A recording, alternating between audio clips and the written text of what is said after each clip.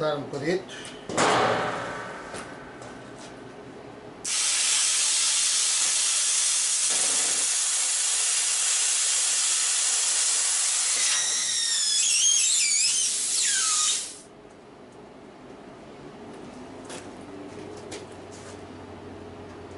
Bom, para cortar direito tenho este bocadinho de madeira 4x4 que pouso ao lado e depois encosto a tocha aqui e faço o buraco e corto. Lá, antes de começar a cortar, não corto direto, ponho assim um bocadinho de lado até fazer um buraquinho, até que a chama passe para baixo, e depois quando a chama passe para baixo aí sim posso cortar direto por cima.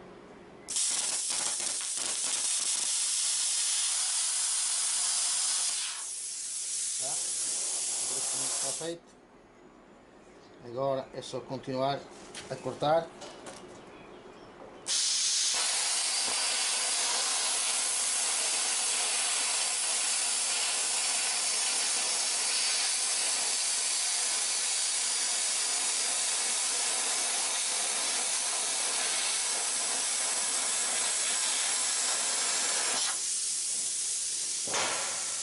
Já está.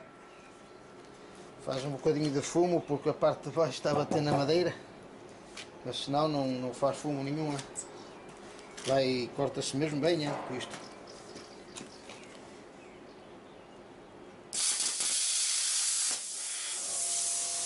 Vai ser o barulho do compressor do ar.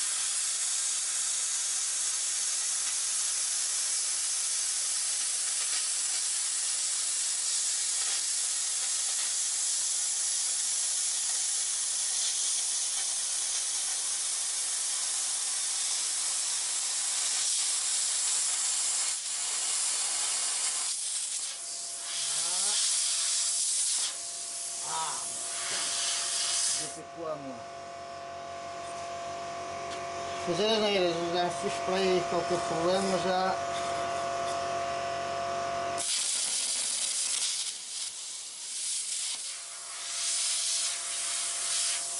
a chama bate por baixo na madeira e não é nada bom.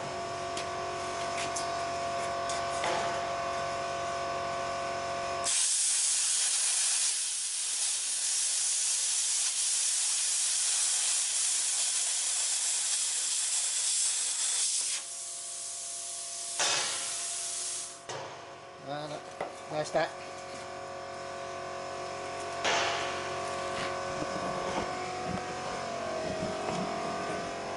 Isto fica assim, depois tem que se rebarbar tudo, limpar tudo, que fica ali direitinho e fica bom.